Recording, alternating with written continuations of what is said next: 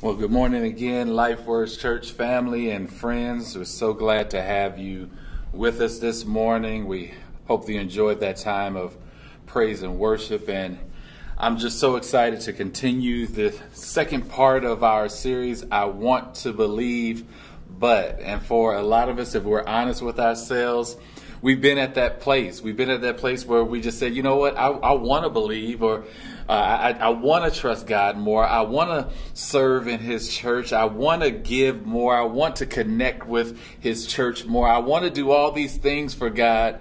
But, and that but is followed by, many different reasons why, we were in that headspace. And maybe some of you are in that space right now. Or maybe we know someone who is in that space right now. So I want to encourage you that you just reach out to someone and just send them a message right now. Just say, hey, tune in to Life Words Church right now. Or maybe after this message, you just send them a text and send them a link to our recorded version of this message, which is available either on YouTube or in the Life Words Church mobile app. We want to make sure that people who are in this space, who are thinking the same thing that we're talking about, I want to believe, but I just don't feel God. I want to believe, but I've experienced too much church hurt in the past. I want to believe, but. And so we want to be able to help them get through those type of feelings. And for those, maybe we know someone who is just at a point where they're just simply flat out saying, I don't believe. We want to be able to show them that what they're believing and what they're rejecting is what we talked about last week, is a distorted view of who God is. And so if there's anything that we should take away from last week's message, it's that. People who say they don't believe, people who say I want to believe, but it's not that they're rejecting who God truly is. They're rejecting a distorted view of Him. And a lot of times, the reason why they have that distorted view, it's because of us. Yeah, it's because of us, the stereotypical, what they call the church folk. And so there's a lot of work that we must do so that people don't have that distorted view, but actually see God for who He is. And I want to start off today by just sharing a little bit of my personal story. I'm not your typical. I don't have that typical pastor story. I wasn't raised, or should I say, I wasn't groomed to be a pastor. I didn't preach my first sermon at 5 years old or anything like that. This was a decision. I didn't know I was on this path to being a pastor till I was late into my adult years. And so I always knew that I wanted to follow Jesus, though. That's one thing for sure. I knew I wanted to follow Jesus throughout my entire life, but I didn't want to be like some of the Christians that I saw, that I grew up seeing. I grew up seeing two conflicting views of Christianity, and both created in me a distorted view of who God is. On one side, I encountered Christianity that seemed to be, let's just say, it seemed to be very narrow-minded. It was somewhat judgmental. It was even hypocritical at times. And so to me, seeing that type of Christianity, it just seemed very boring and rigid because there were so many limitations and restrictions being placed. You had to dress a certain way. You had to go to church at certain times and maybe multiple times throughout the week. You couldn't go certain places. You couldn't eat certain things. It was just so many do's and don'ts that it just became just very boring and rigid. I even had friends who grew up in that type of atmosphere, and they couldn't go to amusement parks with us. They couldn't go to the school dances because it seemed too worldly. They couldn't even go to the Friday night football game, so they missed out on so much enjoyment because they were in such a rigid type of Christian environment. And for the rest of us, we didn't want any part of that because we just wanted to have fun. We just wanted to have fun, hang out with friends, and go to the parties, not do anything that would bring disappointment to God or our family, but we just wanted to enjoy life. And it just seemed like this type of Christianity, these type of religious people, we didn't want any part of that. And then on the other side, of this distorted view that I had. It came from the church that I grew up attending.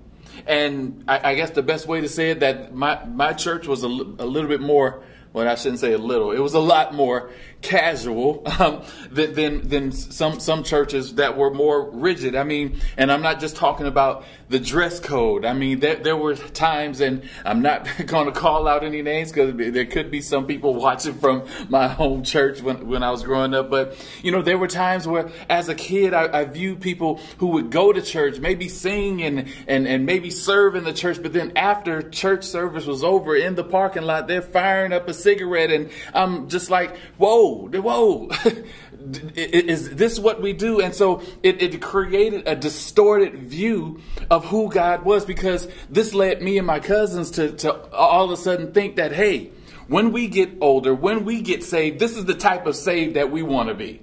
We want to be this type of saved, because in this type of saved, we get to drink, we get to cuss, we get to do whatever we want because this seems fun. And so I want to just appeal for a moment to the adults out there. We have to be very careful, because we are our children's first example of what Christianity looks like. We are our children's first example, or basically giving them their first perception of who God is. So we have to be very mindful when we say that we're Christian. We have to give them the best example of who God is. Otherwise, they can grow up with these distorted views on Christianity, these distorted views on who God is. And so in my case, or in either case, some of the people that I grew up with, they chose to reject Christianity. They chose to reject God. They weren't rejecting God. They weren't rejecting Jesus for who they truly were, but they were rejecting how people wrongly represented who Jesus was, wrongly represented who God is. And so for a lot of them, they grew up saying, you know what? I want to believe, but I don't want to live this boring life. I don't want to live this rigid life that's full of a bunch of rules and restrictions. I don't want to live this life that would seem just so hypocritical to what God's word is. I want to believe, but it just seems like God is a killjoy. And that's the title of today's message. We're going to talk about that today. God as a killjoy God, because a lot of people are like that. They want to believe, but they don't want to serve a killjoy type of God, a God that doesn't want them to have fun, don't want them to live this abundant life that's supposedly written in his word, but we just don't see it in the natural because there are so many rules and restrictions and do's and don'ts. I want to believe in God, but there are just too many rules. There are too many restrictions. Some of us have been at that point. If we haven't been at that point, we probably know someone who's at that point right now. So I want to share with you today some good news and some bad news. Which one do you want first? You want the good news first? Too late. I'm going to give you the bad news first this morning. But I want to share with you first the bad news about religion. The bad news about religion. And when I say religion today, I want you to understand, I'm not talking about Christianity. I'm talking about the man-made rules and rituals that people invoke to try to please God. These things that we do in order, and we tell people this is what pleases God. Going to church 5 days out of the week, having all these rituals, praying for 6 hours on end, dressing in this manner. All these things that we claim is what's pleasing to God isn't it what it's all about. So I want to share with you today the bad news about religion, and the bad news is this, and this is our first key point. Religion focuses on the external rather than the internal. I want you to get that. Religion, these man-made laws and rules and practices, focuses on the external more than it focuses on the internal. We focus more on how somebody dresses before they walk into our church. We focus more on if someone is coming in, maybe smelling like alcohol because they've been out on the street. We focus more on the fact that someone may not be married but living with someone who they're connected with. We focus more on the external rather than what's on the inside. Rather than focus on how's their heart. How's their soul? How's their faith level? And how can we help build their faith level? When challenges come their way, are they running and hiding, or are they standing their ground, believing that God will make a way out of no way? We focus more on the external than the internal. Go with me now to Matthew chapter 23. Matthew chapter 23, we're going to read verse 25 and 26. It says this. It says, and this is Jesus talking. It says, "Woe to you, teachers of the law and Pharisees, you hypocrites." And it has an exclamation mark, so you can best believe that Jesus was probably yelling this. It says, "You hypocrites, you clean the outside of the cup and dish, but inside they are full of greed and self-indulgence." Verse 26, "Blind Pharisee, first clean the inside of the cup and dish, then the outside also will be clean." This is Jesus talking. He's like, look, you're making things on the outside look all shiny and pretty. You're wearing the beautiful, long, expensive robes. You're shining up everything. But on the inside is what I'm concerned about. Because on the inside, there's some greed. There's some lust. There's a lot of dirty things going on the inside. And once you clean up what's on the inside, Jesus says, the outside, it'll shine on its own. But you got to clean what's on the inside. And you know what? Ever since the fall of man and Genesis, there has been this gap between us and God. I mean, that's a no-brainer. There's been this gap between us and God. But here's the thing. Religion attempts to close that gap with human effort. A human effort. I want you to get that. We basically say, if only I do this. If only I say this. If only I don't go to this place. If only I go here. If only I pray 7, 8, 9, 10 hours a day. As long as I fast every month that has 31 days. If only I dress in this manner. I'm doing something that closes the gap between me and God. This is what the Pharisees tried to do. And Jesus basically said, look, don't be like them. They don't get it. This is not what it's all about. Don't be like the Pharisees. They put on these big religious shows and they stand out on street corners praying these long and drawn out prayers. That's not what it's all about. Because Jesus said behind closed doors, here's the things that they're doing. And we can look in scripture and see that behind closed doors, the Pharisees, they were ripping off widows, just stealing money from widows. They were enforcing a bunch of rules for people to follow, but they weren't following the rules themselves. They were making rules like don't work on the Sabbath, don't eat these type of foods, don't hang out with sinners. They were making all of these rules, but not abiding by the rules themselves. I want to give you a little bit of history this morning. If we go back to the Old Testament, right after Ezra and Nehemiah, the religious leaders at that time, they were angry. They were angry that people were abusing God's laws.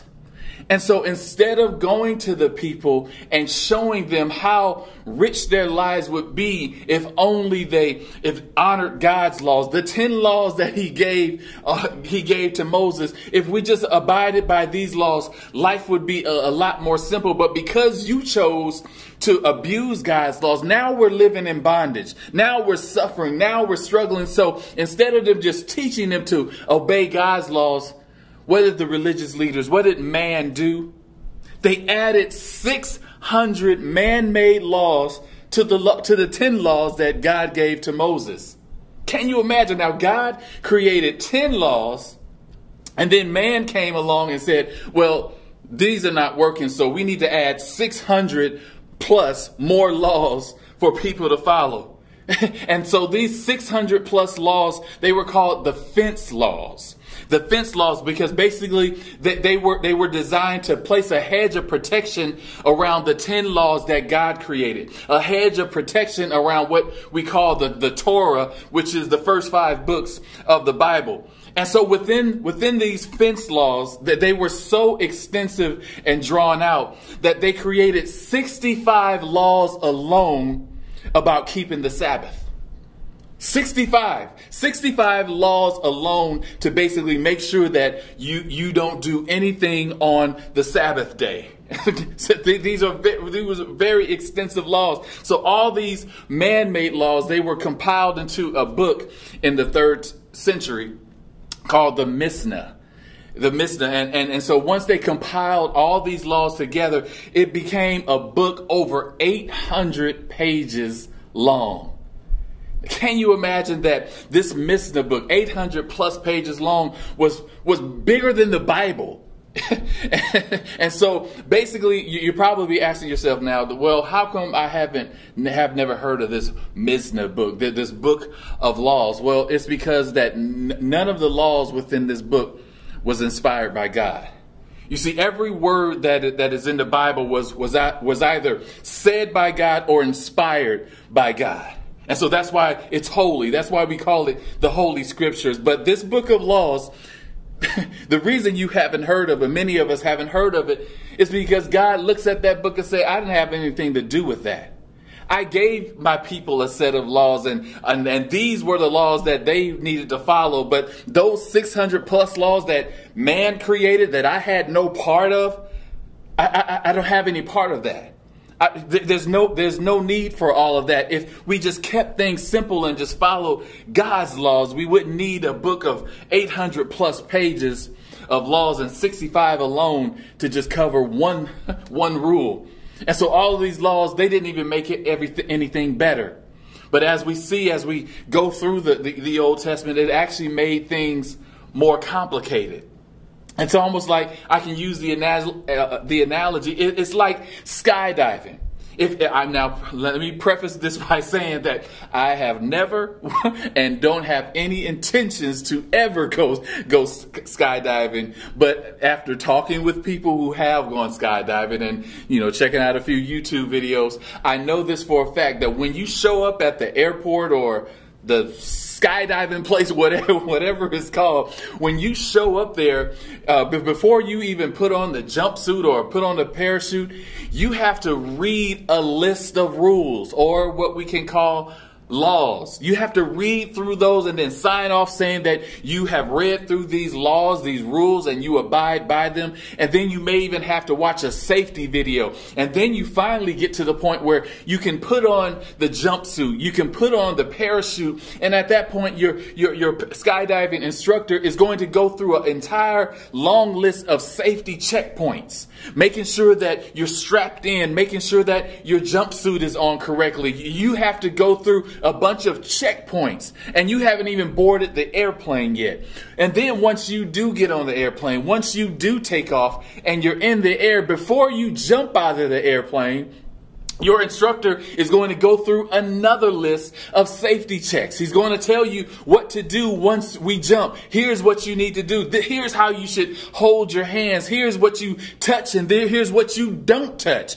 And sometimes once in a while, not very often, thank God, but sometimes it happens that the parachute doesn't open. And we all know what the end result is when the parachute doesn't open.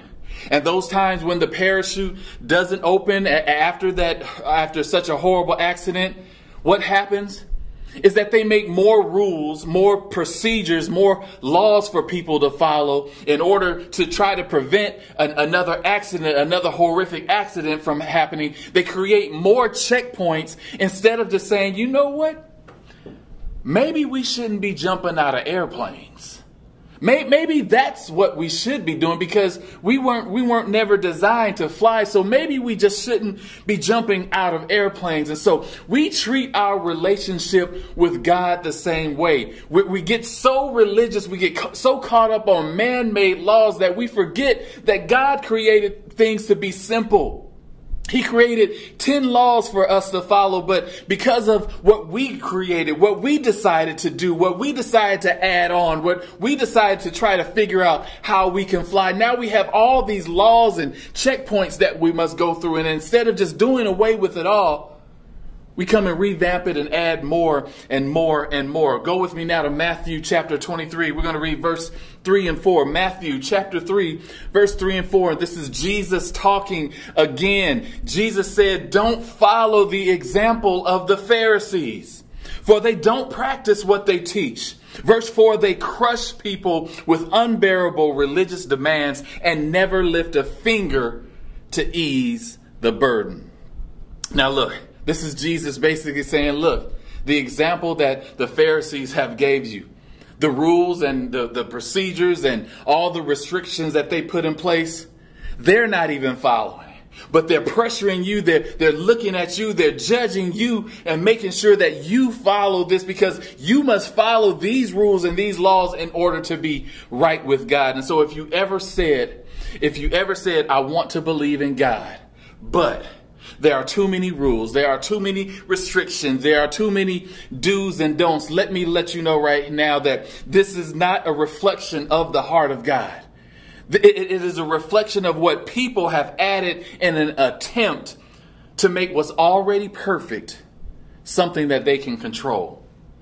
It's exactly what it is. We have to stop manipulating what the Creator has already done. We have to manipulating what's already good, what's already perfect, what's already beautiful. It's almost like when Coke decided to change their formula and create new Coke. We remember that if you're my age, or you remember in the 80s when they changed the formula and brought this new Coke, which was horrible. Because they decided that, hey, what we've created, what has already been created, what is already successful, what is already good, let's put our hands on it to try to make it even better. And what happened? It made it worse. And so we have to get to the point where we have to stop manipulating what God has already created. And so now that I share that with you, I want to share with you now the good news. We're going to end it today on the good news. And the good news is the good news about Jesus. I want to share with you 3 simple thoughts. And the first thought I want to share with you is this. You cannot earn God's acceptance by obeying the law.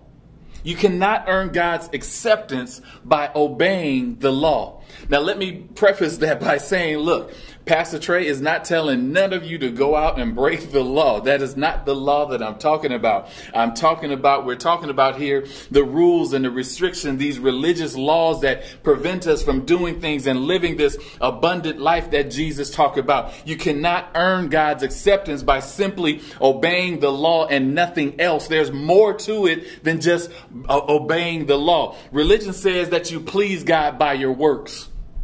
But, you please God just by doing good and nothing bad. You go to church constantly. You be a good person. You get baptized by a water immersion rather than having a sprinkle of water on your head. You have to do it this way in order to be right with God. You have to read your Bible this amount of hours a day. That's what religion says. But I wanted to tell you what the Word says. Can we go back to the Word for a minute? Go with me now to Romans chapter 3. Romans chapter 3 verse 20 says this. It says, therefore, let's make sure we highlight that. Therefore, no one will be declared righteous in God's sight by the works of the law. Let's just stop right there. No one will be declared righteous in God's sight by the works of the law. That means you cannot just obey laws and think that you're righteous. It takes a lot more than just that to be righteous in God's sight.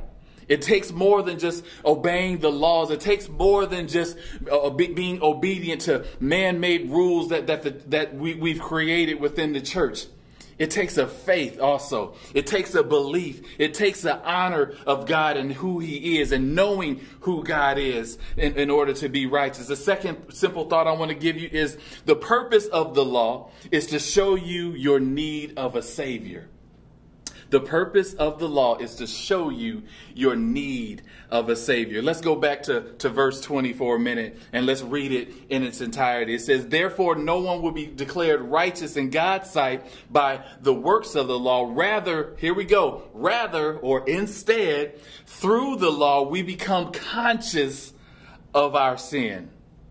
Did you hear that? Through the law, we become conscious of our sin.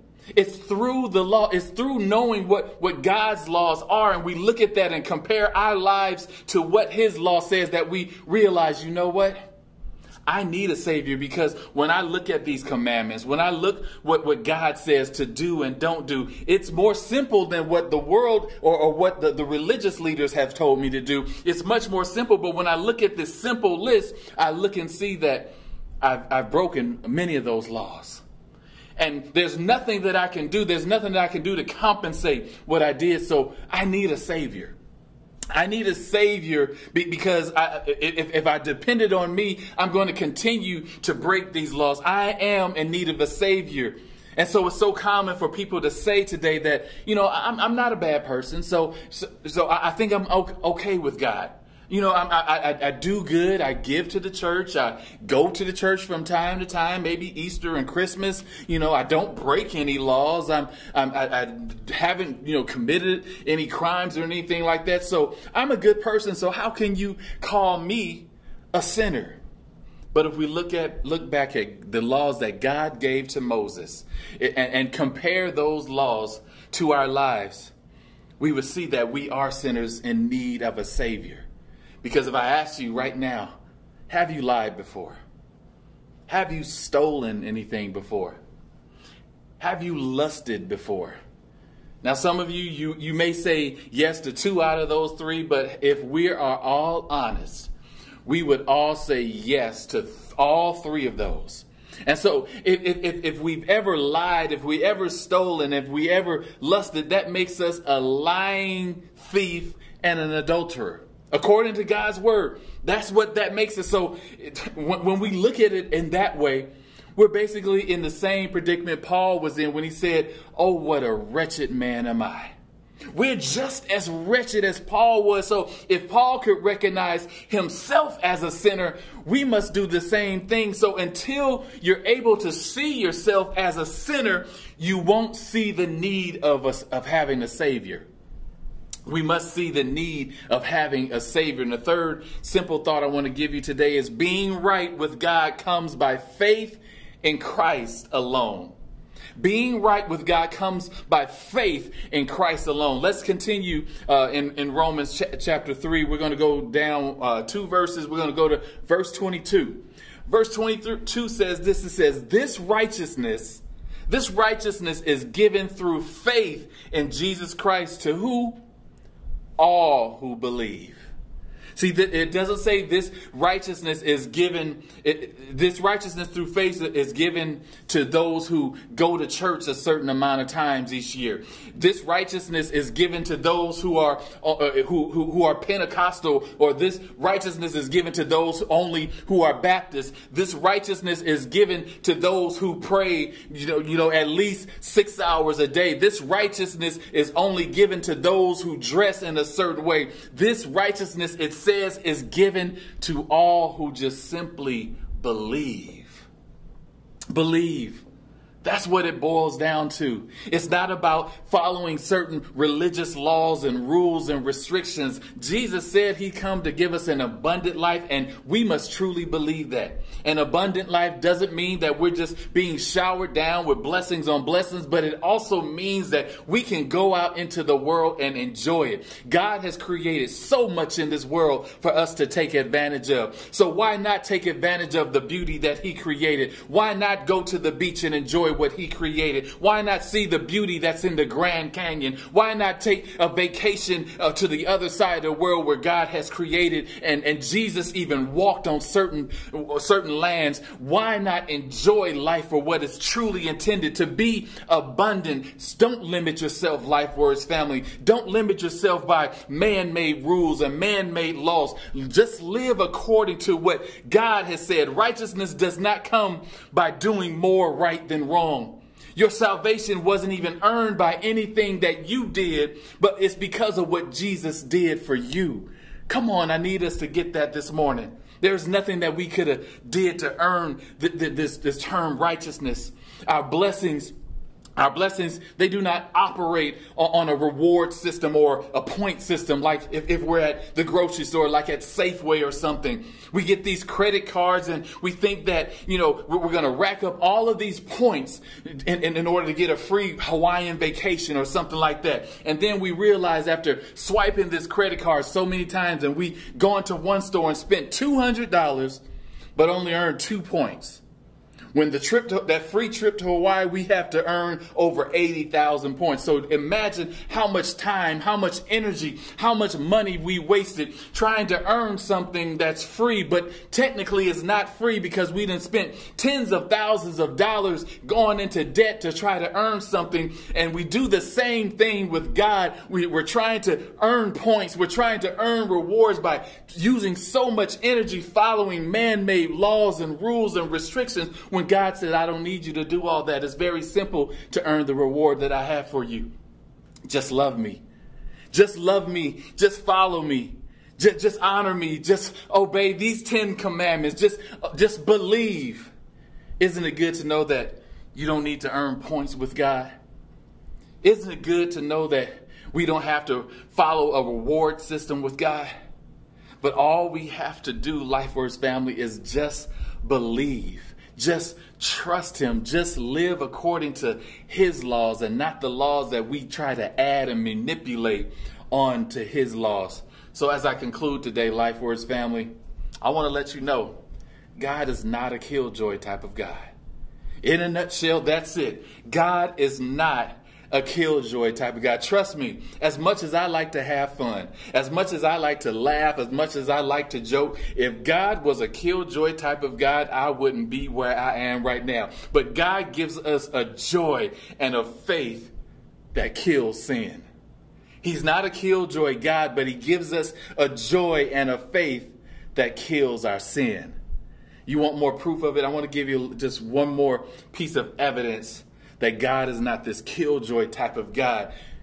Many of us recall, I know it's not Easter, but we're going to go back to the cross. When Jesus hung on the cross, we know that while he was on that cross, there were 2 men, one on his left, one on his right. And so one of the men, as they hung on the cross, he basically shouted out to Jesus saying, look, if you're truly the Messiah, if you're the one who saved so many people, you healed so many people, you delivered so many people, if you're that guy, why won't you save yourself? If you're truly who you say you are, save yourself and bring yourself down up off this cross. And then the other person who was being hung on the other side of Jesus, paying for the crimes that he committed, he shouted out to Jesus as well, but he said something different. He basically just told him, remember me. When you stand before your Father in heaven, remember me. And Jesus responded to him. And Jesus told him, from this day, on this day, you will be with me in paradise. You will be with me in heaven from this day forward. So wait a minute, Pastor Trey, what are you saying? This man who just asked Jesus to remember him, he didn't need to, make anything to do anything to compensate for the crimes that he committed. He probably was a murderer. He could have been a rapist. He could have done some horrible crimes. You mean he didn't have to pay the punishment? You mean he didn't have to pay for his crimes? No, because Jesus was paying for it himself. Because he was an innocent man up on the cross. Jesus was paying for it. You mean to say, Pastor Trey, that he didn't need to go and get baptized? He didn't need to go to church? He didn't need to get his life right? Because come on. A lot of us say that. I want to be a part of the church. I want to serve. I want to give. I want to take a role on the dream team. I want to serve. I want to be a part of a life group. I want to do all these things for God. But first, I got to get my life right. Come on, a lot of us think that. We have to get our life right before we can get right with God. But I want to let you know that no, this man didn't have to do none of that. All he had to do was believe. That's all he had to do was believe. You see, religion has complicated what God has made so very simple. And so what is the good news today, LifeWords family? The good news is, if I can summarize it all in 3 steps. We sinned, Christ died, and God forgave. We sinned, Christ died, and God forgave. It is just that simple. We cannot earn this salvation. We cannot earn, anything. We didn't deserve salvation. We didn't deserve, the access to righteousness. We didn't deserve any of it. But it's not about us being perfect. It's all about Jesus and us having a perfecting faith. Notice I didn't say a perfect faith, because we're going to fall short. We're going to slip up. But we're going to be pressing toward, like what Paul talked about. We're going to be pressing toward a mark. We're going to keep pushing forward. Even though we may fall 10 times, we're still going to get up 11 times to keep on going. We're going to keep on pursuing God. We're going to keep on loving him. We're going to keep on trying our best to honor him. And we're going to keep on loving others as well. That's what a perfecting faith is all about. You see, religion complicates with laws, but Jesus simplifies with love. That's just it. Religion will complicate things with their laws, but Jesus simplifies it all with love. So what about that woman who is caught in adultery? Shouldn't we judge her? Shouldn't we talk about her? Shouldn't she have to compensate? Because look, she just ruined her family. She definitely just ruined her marriage, but she probably just broke her family up entirely. So what are we supposed to do about her? Same thing Jesus did. We love her. We love her. It's just that simple. Well, Pastor Trey, what about that man who committed robbery or probably committed assault or even murder? I mean, he committed such a horrible crime. Shouldn't he have to pay for that? What do we do about him? What do we do? Shouldn't we point a finger? Shouldn't we stay away from people like that because he's a danger? He's a menace to society. Shouldn't we stay away? What do we do about him? The same thing Jesus did. We love him. We love him. Well, Pastor Trey, what about those people? We always, talk about those people. What about those people who are, smoking and drinking and doing drugs? What do we do about them? Because they just seem so far from God. They seem so far from Jesus. What do we do about them? We do the same thing that Jesus did. We love them. Because while the religious leaders were kept in their cliques, while the religious leaders were creating so many laws for people to follow, while religious leaders were saying, don't hang around sinners, what was Jesus doing? He hung around sinners. He loved on sinners. And those sinners became his disciples. Those sinners became the ones who created the church that we're a part of now. So if Jesus could love the sinner, we love the sinner as well. And if we love the sinner, that means we're loving ourselves as well, because we're sinners. LifeWords Church is not complicated. I know we've made it very complicated. I know we've made things so complicated that some people just can't see their way to Jesus, just can't see themselves closing the gap between themselves and God. But it's not that complicated. What is the most important commandment? To love God and to love your neighbors as yourself. It's all about love. God is love. Jesus is love. And if we start with love, we can close that gap between ourselves and God. We can close the gap between us and others. We can close the gap between the church and the rest of society if we start with love. It's said it so clearly in John 3:16. Many of us, this was the first scripture that we ever learned. John 3:16, where it says, for God so loved the world. It didn't say that for God so loved just the religious leaders. For God so loved just the Jews. For God so loved just the Pentecostals. For God so loved just people who wore certain robes or had certain titles. No. It says for God so loved the entire world. The world. The people that the religious people talk about. The people that we call worldly people. For God loved them, that he gave his only begotten Son. And all we have to do, it says whoever. It doesn't say that you have to have a certain VIP access. It doesn't say that you have to have a certain number of rewards points. You have to earn the credits in order to have this everlasting life that he talks about. It just says whoever believes.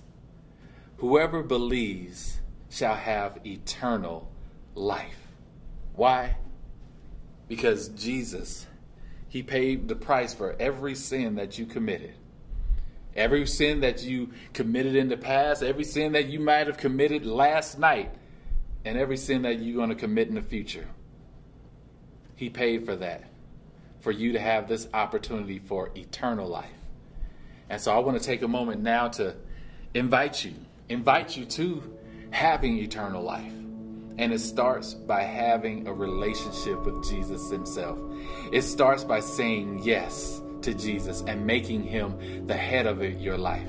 By saying, Jesus, I give my life to you.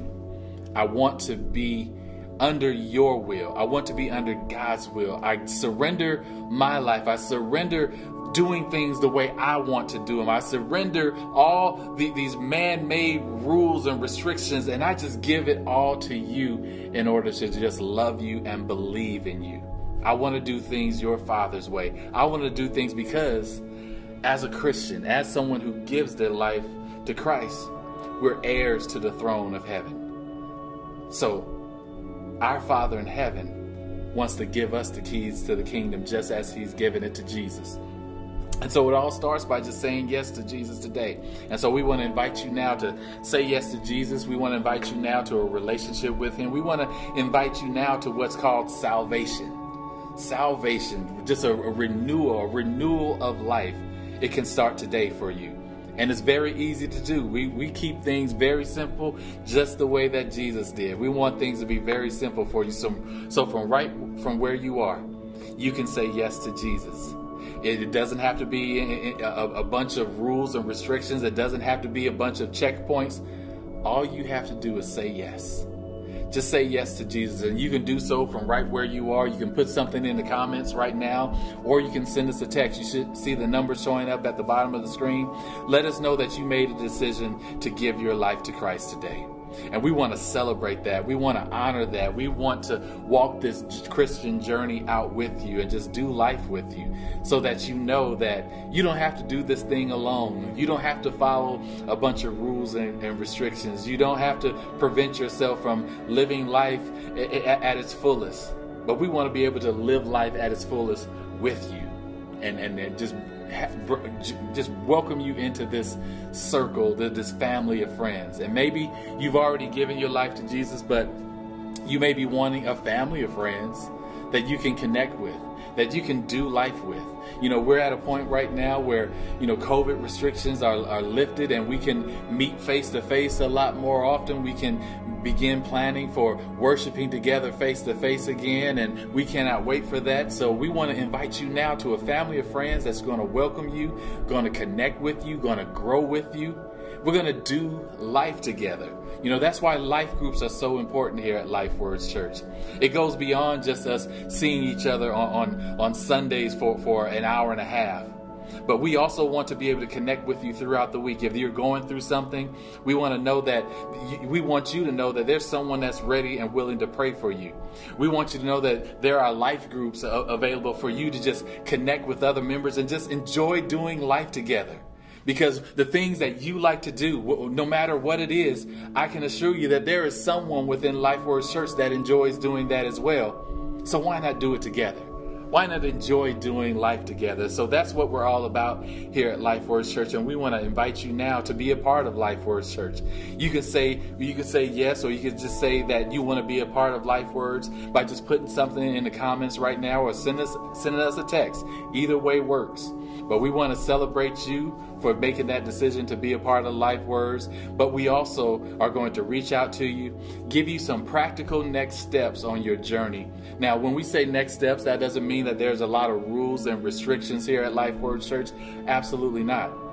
But we do want to welcome you and invite you to join us for our growth track. Because in our growth track, there are 4 simple things that we're going to do and 4 simple things that you're going to learn. You're going to know God in a more intimate way. Then you're going to find freedom. Those things that have held you back in the past, those thoughts that have held you back in the past, those actions, those rules and restrictions that held you back in the past, you're going to find freedom from those things. And then we're also going to show you how God has distinctively wired you. And so you're going to understand who you are and discover your purpose. And then lastly, we're going to release you into the church and into your community to make a difference by serving here in Life Word Church and serving in your community to make a difference in the lives of others. That's what our growth track is all about. It's just that simple. Yes, it is. So at this time, maybe you're in need of prayer, and we want to know if there's a specific prayer request that you have. We want to be able to pray with you. And so what you can do is go to our website, just go to lifewordschurch.com/prayer, and you can submit your personal prayer request so that we know how to specifically pray for you. But for right now, I just want to pray for all of us. So if you would, just give me a few seconds just to pray for us all. Father in heaven, we thank you this morning, oh God, that in spite of things that we created, either ourselves or other religious people have created, that has widened the gap between us and you. Father, you are constantly trying to build a bridge between us. You are constantly chasing after us. So Father, we choose today to chase after you, to close the gap between us, oh God. And we just choose on this day to believe. We may have said in the past, I want to believe in you, but certain things happen. Certain situations in my life have restricted me or just made it seem like it was too difficult or I was too far from you. But Father, today we choose to believe. And so for that person, oh God, who chooses to do nothing but believe in you today and trust you, Father, we ask right now that you speak life into them. Father, we ask right now that you just give them hope. Give them a refound hope in you, a newfound hope in you, oh God. Father, redefine their future, oh God. We thank you right now, God, for the breakthrough that is happening in their lives because of you, because of your love for them, oh God, because of the sacrifice that your Son paid for them. So we just love you today. We honor you. In the name of Jesus, we thank you. Amen. Amen. So we're about to wrap up for today, but before we do, we want to finish with our final form of worship, which is giving. I want to take this moment just really fast just to thank all of you, the Life Words family and some Life Words friends who have really just made the commitment to give to Life Words Church. Some of you are tithing. You've told us you're tithing for the first time, and it may feel a little scary and you may not really understand it, but you're believing. You're believing. I believe that God is going to honor your commitment to Him and to His church. So we want to thank you so much for your giving. It's only because of your giving that we're in the position that we're in, getting ready to move into our own facility, getting ready to relaunch the church. While many other ministries have closed their doors for good, we're opening new doors. Hallelujah. That is so awesome to know that. And it's only because, well, for one, because of the grace of God, but also because of your commitment, because of your financial commitment to Life Words Church, we are in this position. So thank you so much. And I just want to encourage you right now. Maybe maybe your giving has been sporadic, or maybe you haven't been giving at all. I want to challenge you now to make the commitment, because every single dollar that you give to Life Words Church, it goes directly into the future growth of this ministry. It goes directly into making an impact on someone's life, either here locally or someone around the world. Your giving helps us grow God's church. And so if you're not been practicing giving or it's just been sporadic, I want to challenge you now to make the commitment. Make the commitment today to start tithing. It's just 10%. If God has blessed you with $100, He's basically saying, just give $10 to my church. It's just that simple. Just like we talked about today. It is just that simple. And so you can give very easily today on our website. Just go to lifewordschurch.com/give, and you can give any dollar amount right there on our website. It takes less than 2 minutes to do so, very fast and easy, safe and secure to do so. Or as you may see on the screen right now, we have some other ways that you can give. You can even text to give from right now or on your cell phone. You can text any whole dollar, just text that amount to 84321. And instantly you're giving to Life Words Church. This is very, very simple to do. Once you send that text, it'll respond by just giving you step-by-step instructions. Takes less than a minute to give to Life Words Church via text. Or maybe if you're old school and you just want to just write out a check and send your tithes and offering via the mail, as you can see on the screen is our current address. We'll be updating that very soon to our new address, so we're excited about that. But no matter how you give, we just want to say thank you. We honor you for your giving, and God honors your cheerful heart as well. But at this time, we are done for the day. I want to thank you all so very much for joining us today and worshiping with us. We cannot wait to connect with you very soon. Don't forget to join our launch team. Go now to our website, lifewordschurch.com/launch. Join the launch team today. Our first meeting is coming up very, very soon, so we don't want you to miss out on the fun. And trust me, if I have anything to do with it, we are going to have some fun, and we want you a part of that. But other than that, we will see you next week. Have a blessed rest of your Sunday. Have a blessed week, and we'll see you right back here next week for another worship experience here at Life Words Church. God bless you.